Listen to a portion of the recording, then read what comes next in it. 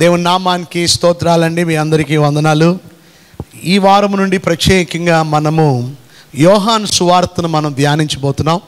So యోహాను సువార్తలో మరి ప్రత్యేకంగా యోహాను యేసయ్యను దేవుని కుమారుడిగా ఆయన తెలియపరిచాడు కనుక ఆ విషయాలు మనం నేర్చుకోబోతున్నాం.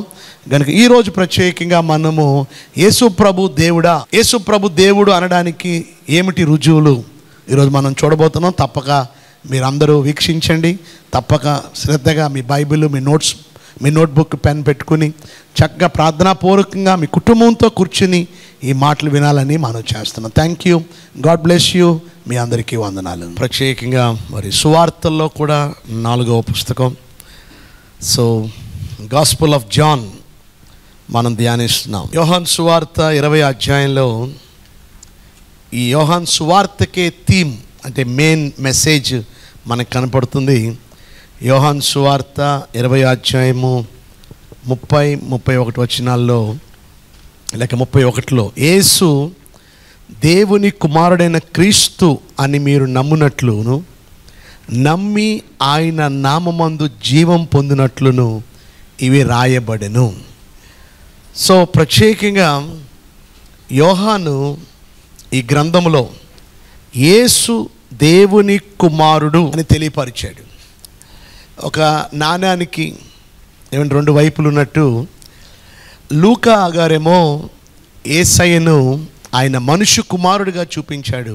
అయితే యోహాను మాత్రం ఆయనను దేవుని కుమారుడిగా, ఆయనే దేవుడు, ఆయన దేవుని కుమారుడని అద్భుతంగా తెలియపరిచాడు. సో ఎవరైతే ఆయన దేవుని కుమారుడని నమ్మి ఆయన యందు విశ్వాసం ఉంచుతారో వారు జీవాన్ని పొందుకుంటారు. అంటే వారి నిత్య జీవాన్ని వారు సంపాదించుకుంటారు. ఒకవేళ కానీ వారు యేసయ్యని వారు దేవుని కుమారుడిగా తృణీకరిస్తే అప్పుడు వారు దేవుని శిక్షకు వారు పాత్రులై నిత్య నరకాగ్ని గుండానికి పాత్రులవుతారు. సో అద్భుతమైన విషయాలు మనం ధ్యానించబోతున్నాం యోహాను సువార్తలో. కనుక ప్రతి మంగళవారాలు ఈ విధంగా మనము యోహాను సువార్తను మనం స్టడీ చేయబోతున్నాం.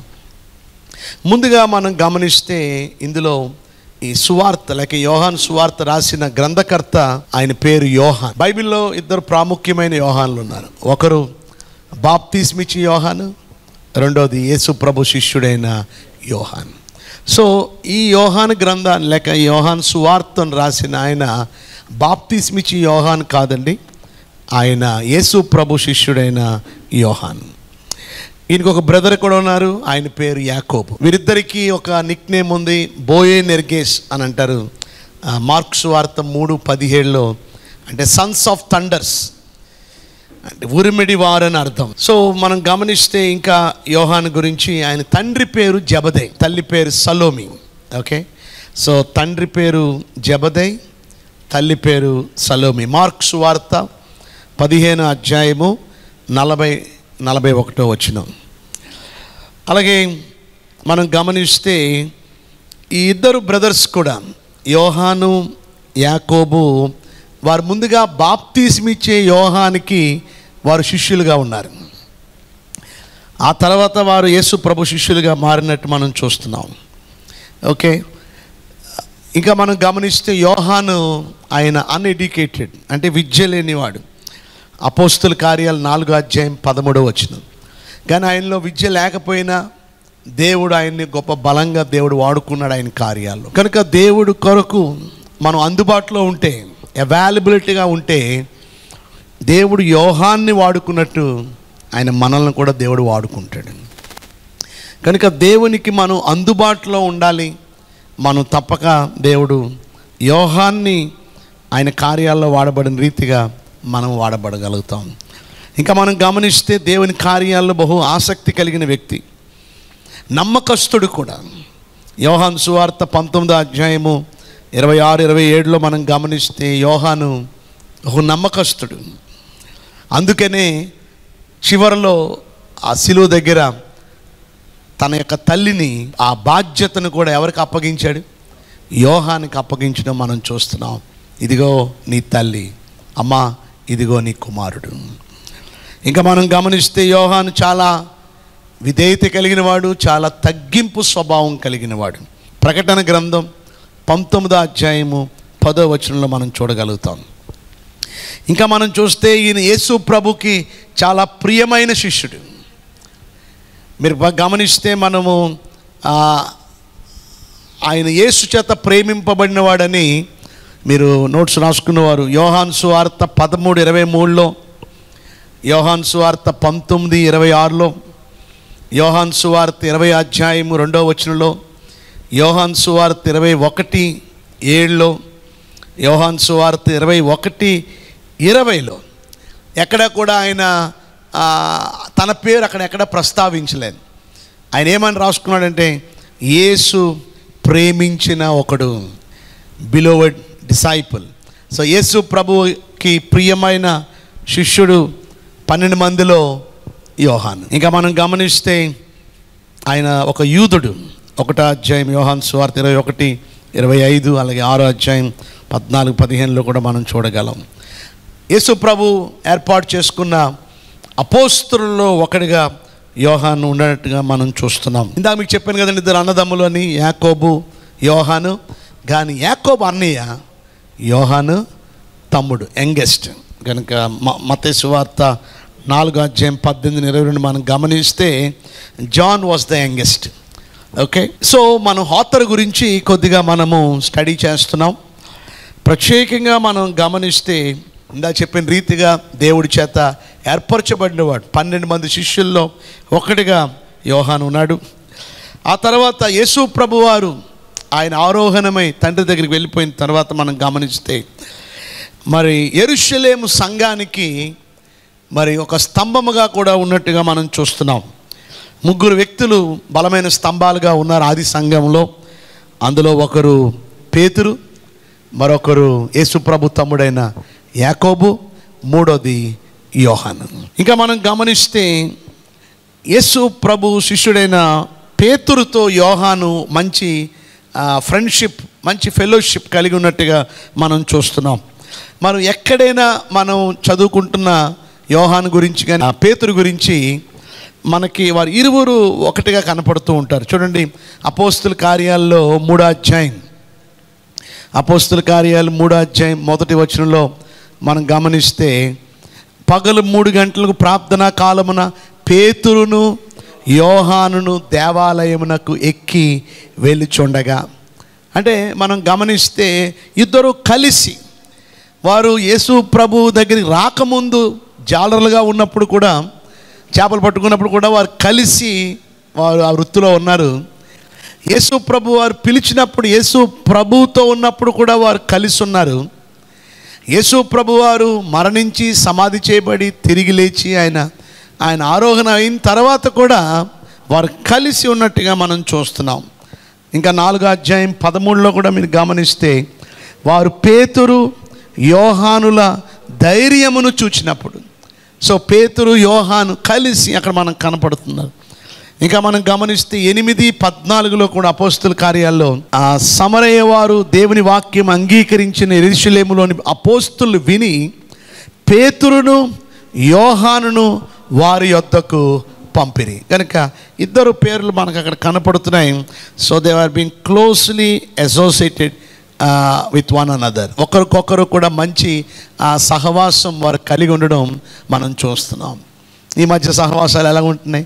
కొన్ని రోజులు బాగుంటున్నారు, తర్వాత ఏదో సంథింగ్ మిస్అండర్స్టాండింగ్ రావడం, తర్వాత ఒకరికొకరు మాట్లాడకుండా ఏమండి దూరంగా వెళ్ళిపోవడం. అది ఆత్మీయమైన ఫెలోషిప్, అది కాదు. నిజమైన ఫెలోషిప్ ఇక్కడ మనం గమనిస్తే మరి పేతురు యోహాను ఎంత అద్భుతమైన సహవాసం కలిగి ఉన్నారు. అలాగే పాత నిబంధనలో దావీదు, యోనాతాను, అలాంటి మంచి సహవాసం అనేది చాలా ప్రాముఖ్యమని నేను మీకు తెలియపరుస్తున్నాను. ఇంకా మనం గమనిస్తే యోహాను గురించి, ఆయన్ని చివరికి రోమీల చేత బంధించబడి ఆయన్ని పద్మస్ దీపంలో అతన్ని మరి వారిని అక్కడ తీసుకెళ్ళిపోవడం మనం చూస్తున్నాం. అంటే ఎప్పుడైతే దేవుడు పిలిచాడో యోహాన్ని, ఆరంభము నుండి ఆయన తుది శ్వాస విడిచే వరకు, ముగింపు వరకు బహు ఫేత్ఫుల్గా, నమ్మకంగా ఉన్నాడు. ప్రకటన 1:9 మనం చూస్తాం. ఆయన పద్మస్తీపంలోకి తీసుకెళ్ళిపోయినట్టు మనం చూస్తున్నాం. అంటే దాని అర్థం ఏంటి అంటే, కొంతమంది ఆరంభం బాగుంటుంది కానీ ముగింపు బాగోదు. కానీ బైబిల్ సెలవిస్తుంది, కార్య ఆరంభము కంటే కార్య అంతము మేలు. కనుక ఈరోజు మనం ఎంత భక్తి చేసామో ఒకప్పుడు అనేది కాదు, ఇప్పుడు నీ భక్తి ఎలా ఉంది, ఇప్పుడు నీ ఆత్మీయమైన స్థితి ఎలా ఉంది, ఇప్పుడు నీ ప్రార్థనా జీవితం ఎలా ఉంది, ఇప్పుడు నీకు దేవుడికి పర్సనల్ టచ్ రిలేషన్షిప్ ఏ విధంగా ఉన్నది అనేది చాలా ప్రాముఖ్యం.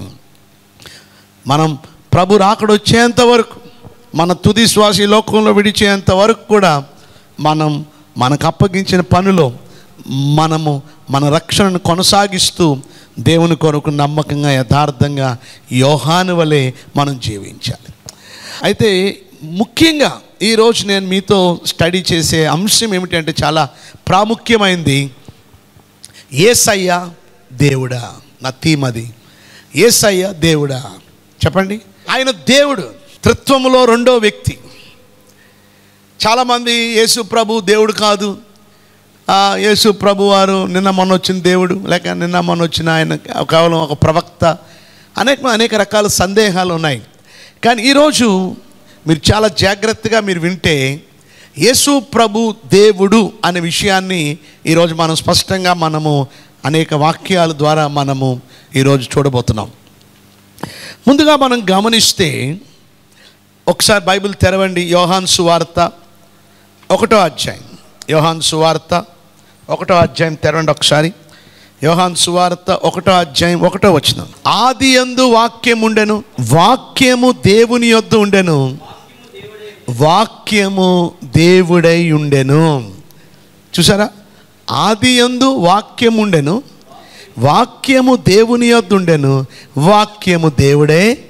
ఇప్పుడు ఆ వాక్యాన్ని తీసి అక్కడ మీరు క్రీస్తు అని పెట్టండి, క్రీస్తు అని పెట్టి చదవండి ఒకసారి. ఆదియందు క్రీస్తు ఉండెను, క్రీస్తు దేవుని యొద్ద ఉండెను, క్రీస్తు దేవుడై ఉండెను. అయితే మళ్ళా మనం గమనిస్తే ఇక్కడ 14వ వచనంలో, ఆ వాక్యము శరీరధారి అయి కృపా సత్య సంపూర్ణుడిగా మన మధ్య నివసి. సో ఆ వాక్యమే శరీరధారిగా 2000 సంవత్సరాల క్రితం ఆ క్రీస్తే ఈ లోకానికి మానవాళ్ళ రక్షణార్థమై, మన పాపముల నుండి మనల్ని విడుదల చేయడానికి, మనల్ని విమోచించడానికి ఈ లోకానికి రావడం జరిగింది. ఏమంటే క్లియర్ అయిందని మీకు అర్థమైందా? సో యేసుక్రీస్తు 2000 సంవత్సరాల క్రితం వచ్చిన దేవుడు కాదు, ఆయన ఆదిలోనే ఆయన ఉన్నాడు. చదవండి ఒకసారి ఇంకొక వాక్యం, యోహాను సువార్త 8:58 చూడండి ఒకసారి. యోహాను సువార్త 8:58. యేసు అబ్రహాము పుట్టక మునిపే నేను ఉన్నానని మీతో నిశ్చయముగా చెప్పుచున్నాను. చూసారా, అండర్లైన్ చేసుకోండి. యేసు అంటున్నారు, అబ్రహాము పుట్టక మునిపే నేను ఉన్నాను. చూసారా, అబ్రహాం ఎప్పుడు? బీసీ. ఏమండి, అబ్రహాం తర్వాత మనం గమనిస్తే మోషే కాలం తర్వాత దావీదు, సొలొమోను, ఇదంతా దాటుకొని ఏమండి 4000 సంవత్సరాల క్రితం అబ్రహాం చరిత్ర మనం చూస్తాం. అయితే మనం గమనిస్తే అబ్రహాం పుట్టక మునిపే నేను ఉన్నాను. ఇంకా మనం గమనిస్తే 10వ అధ్యాయం 30వ వచనం చూడండి ఒకసారి. యోహాను సువార్త 10వ అధ్యాయము 30వ వచనంలో ఏమండి, నేనును తండ్రియును ఏకమై ఉన్నామని వారితో చెప్పాను. సో తండ్రి వేరు, కుమారుడు వేరు కాదు. సో ఇక్కడ మనకు క్లియర్గా స్పష్టంగా మనకు అర్థమవుతుంది, నేనును తండ్రియును ఏకమై ఉన్నాము. ఓకే, సో వారిద్దరూ ఒకటి. ఇంకా మనం గమనిస్తే 14:8-9 చూడండి ఒకసారి. యోహాను సువార్త 14వ అధ్యాయము 8-9 వచనాల్లో, అప్పుడు ఫిలిప్పు, ప్రభువా తండ్రిని మాకు కనుపరచు, మాకంతే చాలునని ఆయనతో చెప్పగా, ఫిలిప్ అంటున్నాడు, ప్రభువా మాకు తండ్రిని మాకు కనుపరచు, మాకంతే చాలు అని చెప్పినప్పుడు యేసు, ఫిలిప్పు నేను ఇంతకాలము మీ యొద్ద ఉండినను నీవు నన్ను ఎరుగవా? నన్ను చూచిన వాడు తండ్రిని చూచి ఉన్నాడు గనుక తండ్రిని మాకు కనుపరచుమని ఎలా చెప్పుచున్నావు? తండ్రిని కనుపరచండి, తండ్రిని కనుపరచండి అంటే ఫిలిప్తో అంటున్నాడు యేసయ్య, ఎంతకాలం నువ్వు నన్ను చూసావు? చూడండి, నన్ను చూసినప్పుడు నువ్వు ఎవరిని చూసినట్టు? నువ్వు తండ్రిని చూసినట్టే. ఎందుకంటే నేను తండ్రి ఏమై ఉన్నావు? ఏకమై ఉన్నావు. నన్ను చూచినవాడు తండ్రిని చూచినట్టు. సో ఇంత క్లియర్గా స్పష్టంగా యేసయ్య తెలియపరుస్తూ ఉన్నాడు. ఇంకా మనం గమనిస్తే యోహాను సువార్తలో 20వ అధ్యాయంలో, యోహాను సువార్త 20:28లో మనం గమనిస్తే, అందుకు తోమ ఆయనతో, నా ప్రభువా నా దేవా అనెను. ఇక్కడ మనం గమనిస్తే యేసు ప్రభువారు పునరుద్ధానుడైన తర్వాత మొట్టమొదటి ఆదివారం సాయంత్రం యేసు ప్రభు శిష్యులకి కనపడ్డాడు కదండి. కానీ ఎంతమంది ఉన్నారు ఆ టైంలో? ఎంతమంది ఉన్నారండి? కేవలం 10 మందే ఉన్నారు. ఇస్కరియోతు యోధా అప్పటికే చచ్చిపోయాడు, లేడు. ఏమండి మరి గమనిస్తే తోమా అక్కడ లేడు, 10 మందే ఉన్నారు. ఆ నెక్స్ట్ ఆదివారం మనం గమనిస్తే తోమా కూడా ఉన్నాడు. ముందు ఆదివారం అన్నాడు శిష్యులు అన్నాను, మేము ప్రభువుని చూసాం, ప్రభువుని మేము కలిసామంటే నేను నమ్మను. అదేంటి ప్రభు లేవడం ఏంటి, రావడం ఏంటి, కనుక నేను నమ్మనని అక్కడ మనం గమనిస్తే అతడు కొంచెం సందేహించినట్టు మనం చూస్తున్నాం. కనుక యేసు ప్రభు మరలా తోమా ఉన్నప్పుడు రావడం జరిగింది. కనుక తోమాతో ప్రభు అన్నాడు, తోమా ఇట్రా, నీ వ్రేలుటి చాచి నా చేతులు చూడుము, నీ చెయ్యి చాచి నా ప్రక్కలో ఉంచి అవిశ్వాసివి కాక విశ్వాసమై ఉండమని ప్రభు అక్కడ చాలా ఖచ్చితంగా అక్కడ మరి తోమాతో చెప్పడం మనం గమనిస్తున్నాం. వెంటనే అందుకు తోమా అంటున్నాడు, నా ప్రభువా నా దేవా అనెను. అంటే అర్థం నా ప్రభువా అంటే మై లార్డ్, నా దేవా అంటే నా దేవుడా మై గాడ్ అన్నాడు. అప్పుడు వెంటనే యేసుప్రభు ఏమన్నాలా, నన్ను మై గాడ్ అంటున్నావేంటి, నన్ను దేవుడు అంటున్నావేంటి, నేను దేవుడిని కాదు కనుక అలా అనవద్దు అన్నాడా యేసయ్య? చెప్పండి, అన్నాడా? ఎందుకు అనలేదు? ఆయన దేవుడు కనుక తోమా గ్రహించాడు, తోమా అర్థం చేసుకున్నాడు ఆయన ప్రభువు, ఆయన దేవుడని. అందుకే ఆయన ఆ రీతిగా సంబోధించాడు, నా ప్రభువా నా దేవా అంటే ప్రభు ఎస్ అన్నాడు. అంతేగాని అక్కడ అతడు అలా అనవద్దు, అలా అలా అలా అలా నువ్వు సంబోధించవద్దు అని అక్కడ చెప్పలేదు. కనుక దాన్ని బట్టి మనకు క్లియర్గా అర్థమవుతుంది ఆయనే ప్రభువు, ఆయనే దేవుడు అనే విషయాన్ని మనకి ఇక్కడ స్పష్టంగా మనకు అర్థమవుతుంది. అండ్ ఇంతవరకు అర్థమైందండి. ఇది ఒక పార్ట్. ఈరోజు నేను మీకు యేసు ప్రభు దేవుడు అని 7 విషయాలు మీతో నేను తెలియపరుస్తాను. సో ఇప్పుడు చెప్పిన 5 వాక్యాలు ఒక అంశంలోకి వచ్చాయి. సో ఒక ఫస్ట్ పార్ట్ అయింది. ఇప్పుడు నేను సెకండ్ పార్ట్ అంటే మొత్తం మీకు ఈరోజు 7 పార్ట్స్గా యేసు ప్రభు దేవుడు అనేది మీకు నేను తెలియపరుస్తాను. కనుక మీరు చాలా జాగ్రత్తగా మీరు వినాలి. సో వీలైతే 7 అంశాలని నేను ముగించడానికి ఈరోజు నేను ఇష్టపడుతున్నాను. ఓకే, సో 7 విషయాలు మనం ముగిస్తే మన మొదటి అధ్యాయం ఆల్మోస్ట్ మనం పూర్తి చేసుకున్నట్టు. ఓకే, సో రెండో విషయాన్ని మనం గమనిస్తే యేసు ప్రభు దేవుడు అనడానికి రెండవ సందర్భాన్ని మనం గమనిస్తే చూడండి, పౌలు గారు ఉత్తరాలు రాస్తూ ఫిలిప్పీ సంఘానికి రాస్తూ ఏమని సంబోధిస్తున్నాడు. ఇది సెకండ్ పార్ట్ కింద పెట్టుకోండి. సెకండ్ పార్ట్లో ABCDలు చెప్తున్నాను. సో సెకండ్ పార్ట్లో ఫిలిప్పీ పత్రిక 2వ అధ్యాయము 6వ వచనం. ఫిలిప్పీ పత్రిక 2వ అధ్యాయము 6వ వచనంలో, ఆయన దేవుని స్వరూపము కలిగిన వాడై ఉండి దేవునితో సమానముగా ఉండుట విడిచిపెట్టకూడని భాగ్యమని ఎంచుకొనలేదు కానీ, అంటే అక్కడ రాయబడింది ఏమని చెప్పండి, దేవునితో సమానముగా. అంటే ఇప్పుడు యేసు ప్రభు వారు, నేను అడుగుతాను ప్రశ్న సమాధానం చెప్పండి, యేసు ప్రభు వారు దేవుడి కన్నా ఎక్కువ లేక యేసు ప్రభు వారు దేవుడి కన్నా తక్కువ? చెప్పండి. యేసు ప్రభు వారు దేవుడి కన్నా ఎక్కువ కాదు, లేక తండ్రి అయిన దేవుడి కన్నా ఎక్కువ కాదు, తండ్రి అయిన దేవుని కన్నా తక్కువ కాదు, సమానము. ఇంగ్లీష్లో రాయబడింది ఈక్వాలిటీ విత్ గాడ్. దేవునితో అంటే తండ్రితో ఆయన ఈక్వల్. కనుక మనం తండ్రినే ఆరాధించాలి, తండ్రినే పూజించాలి, అని కొంతమంది కొంత వాదన పెట్టుకుంటూ ఉంటారు కొంతమంది. కానీ ఇక్కడ స్పష్టంగా రాయబడి ఉంది ఏమండి, తండ్రితో దేవునితో ఆయన ఎలా ఉన్నాడు చెప్పండి? తండ్రి అయిన దేవునితో సమానముగా ఉన్నాడు. ఓకే, బి సెకండ్ దాంట్లో బి.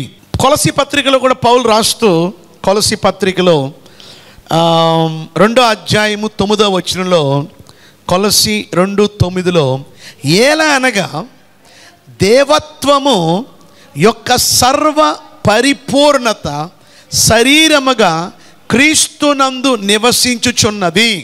చూసారా, అక్కడ క్లియర్గా రాయబడింది ఏమనంటే ద ఫుల్నెస్ ఆఫ్ డైటీ. అంటే అర్థం ఆయన దేవత్వం అంటే దైవత్వం యొక్క సర్వ పరిపూర్ణత, అంటే దేవుడిలో ఉండవలసిన సర్వ పరిపూర్ణత. అంటే ఆయనలో దేవుళ్ళో ఉండవలసిన గుణగణాలు కొంచెము, లేకపోతే హాఫ్, లేకపోతే 3/4 కాదు. ఆయనలో ఏమున్నది చెప్పండి? చెప్పండి, ఏముంది ఆయనలో? 2:9లో దేవత్వం యొక్క సర్వ పరిపూర్ణత, అంటే సమస్తము దేవత్వంలో ఉండవలసినది అంతా కూడా ఎవరిలో ఉన్నాయి? క్రీస్తులో ఉంది. ఎందుకున్నాయి? ఎందుకనగా ఆయన దేవుడు కనుక, ఆయన దేవునితో సమానము కనుక. ఆమేన్. 3వది చూద్దాం. సి, రోమపత్రిక 9వ అధ్యాయము 5వ వచనంలో, రోమపత్రిక 9వ అధ్యాయము 5వ వచనంలో, పితరులు వీరి వారు శరీరమును బట్టి క్రీస్తు వీరిలో పుట్టెను, ఈయన సర్వాధికారి అయిన దేవుడై ఉండి నిరంతరము స్తోత్రార్హుడై ఉన్నాడు. సో పత్రికలు ఏముందో చెప్పండి? చెప్పండి, ఇక్కడ క్రీస్తుని ఎలా సంబోధించారు? సర్వాధికారి అయిన దేవుడు.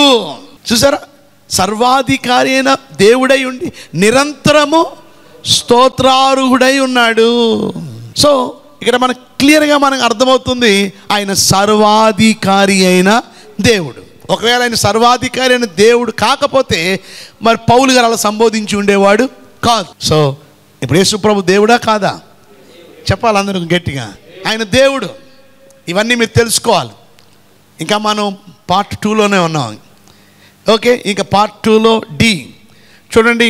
తీతు గ్రంథం 2వ అధ్యాయం 13 చూడండి ఒకసారి. తీతు గ్రంథం లేక తీతు పత్రిక 2వ అధ్యాయము 13వ వచనంలో, అనగా మహాదేవుడును మన రక్షకుడైన యేసుక్రీస్తు మహిమ యొక్క ప్రత్యక్షత కొరకు ఎదురు చూచుచు. చూసారు, అక్కడ చాలా క్లియర్గా రాయబడింది 13వ వచనంలో, అనగా మహాదేవుడును మన రక్షకుడైన యేసుక్రీస్తు మహిమ యొక్క.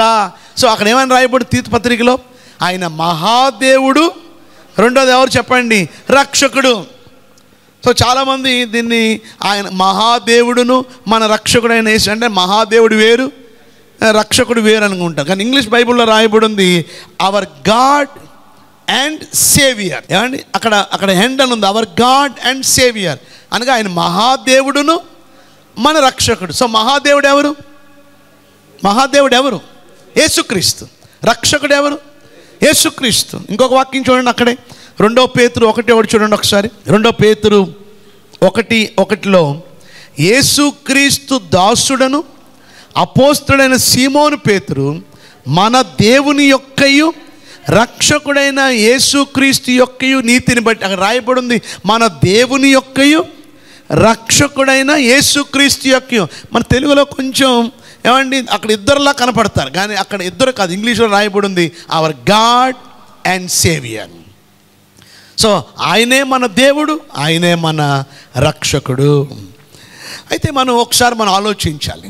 ఓకే, తండ్రి అయిన దేవుడు మరి యేసు ప్రభుని ఏ రీతిగా సంబోధించాడు? ఏమండి, ఆయన తండ్రి అయిన దేవుడైతే కుమారుడినైనా యేసయ్యను ఏమైనా సంబోధించాలి? కుమారుడిగా సంబోధించాలి. ఏమండి, మీకు అర్థమవుతుందా? ఏమండి, సో ఆయన తండ్రి అంటే కుమారుడిని ఎలా సంబోధించాలి? కుమారుడిగా సంబోధించాలి. అయితే దీన్ని బట్టి మనకు స్పష్టంగా అర్థమవుతుంది మరి యేసయ్య ఎవరు. తండ్రి ఏమండి ఫాదర్ కుమారుడిని ఏ రీతిగా సంబోధించాడో చూడండి ఒకసారి.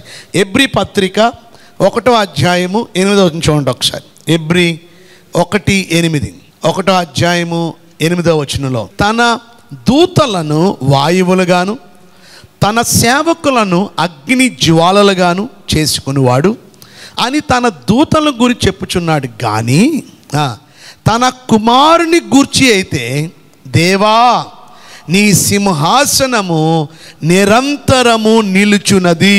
సో తండ్రి కుమారుని ఏమని సంబోధిస్తున్నాడు? దేవా నీ సింహాసనము నిరంతరము నిలుచుచున్నది, లేక నిలుచున్నది. దేవా అంటే అర్థం దేవుడా. సో తండ్రి అయిన దేవుడు ఏమని సంబోధిస్తున్నాడు కుమారుణ్ణి? దేవుడు. దేవా అన్నాడు ఆయన. కుమారుడా అంటే మనం ఆలోచించాలి, కానీ అక్కడ కుమారుడా అనలే. కుమారుడా నీ సింహాసనము నిరంతరము నిలుచున్నది అనలే. కుమారుడా అనలేదు. తండ్రి అయిన దేవుడు ఏమన్నాడు? దేవా అన్నాడు, దేవుడా అన్నాడు. మరి ఆయనే దేవుడు అని మరి స్పష్టంగా తెలియపరిస్తే, మరి ఇంకా యేసు ప్రభు దేవుడు కాదు, ఆయన కుమారుడే, ఆయన అసలు దేవుడే కాదని మీరు ఎలాగంటారు చెప్పండి? సో తండ్రి అయిన దేవుడు చెప్పాడు ఆయన దేవుడని. మరి ఇప్పుడు మన అంశం ఎవరిది? యోహాను గారు.